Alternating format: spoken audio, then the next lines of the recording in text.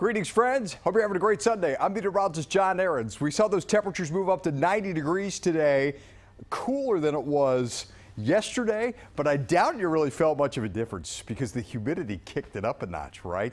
And for a lot of spots, the heat index was right around 97.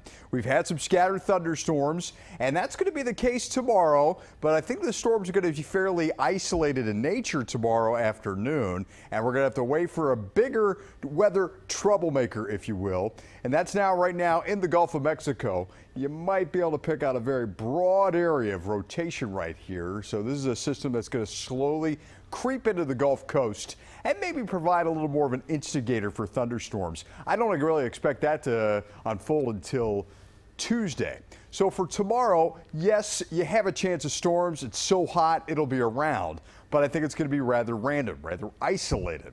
A better opportunity to rain for your lawn, it will be coming in on Tuesday.